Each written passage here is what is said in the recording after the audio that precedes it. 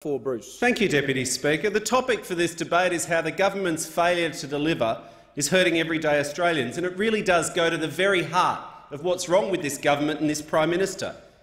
Everything is political. Truth doesn't matter anymore. You can just say stuff. Delivery doesn't matter. You just pop up and say stuff. You don't actually have to do the hard business of governing and delivery. You actually just say stuff. It's all about spin and marketing. That makes the announcements, but he never delivers. It's all about the photo op, the daggy dad, dodgy little hat. You know, I'm just an ordinary suburban guy who happens to be the Prime Minister and a former Liberal Party hack. Just an ordinary suburban dad I am. He's a fake. He was the head of Tourism Australia. The member will withdraw the word hack. Oh, well, I thought the director of the New South Wales Liberal Party was a hack, but sure, I'll withdraw the word hack. He was the head of Tourism Australia, and he was sacked from that role. He's a failed marketing guy. Now, in life, you know, words do matter. Like, what you say actually does matter.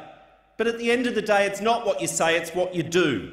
And the Prime Minister is a fake. Bushfire recovery. How many billions has he promised? Nothing's been spent. Aged care and home care.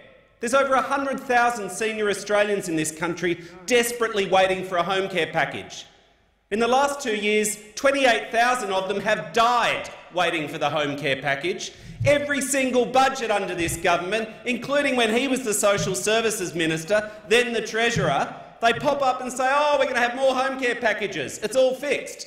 Well, the Royal Commission said of the 50,000 home care packages they promised, 300 had been delivered.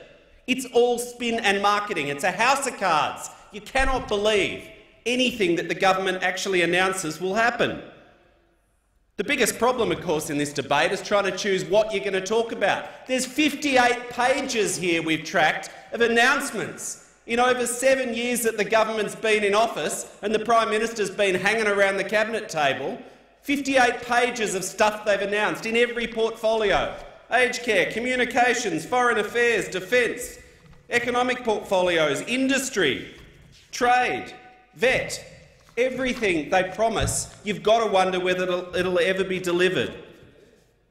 The National Disability Insurance Scheme, I mean, I see the minister sitting over there. The government thinks it's just a piggy bank to balance the budget. $4.6 billion more they promised, and they ripped it out of the budget to prop up the fake surplus that never happened. Remember back in the black? How'd that go? Where are those coffee cups? The fake surplus that never even happened. Now, I mean, some of this stuff, it's not life or death. They should have done it. Oh, we're going to build some dams. Oh, we're going to build some dams. How many dams has the government built? Zero.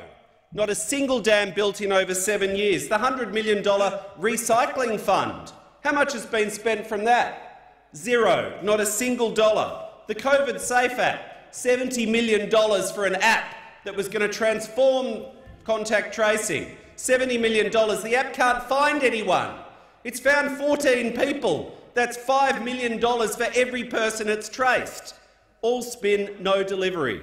Then there's all the jobs programs. I mean, the most recent one, the Job Maker scheme, or the Job Faker scam, as it should be called. The Prime Minister told us in budget time it was going to deliver 450,000 jobs.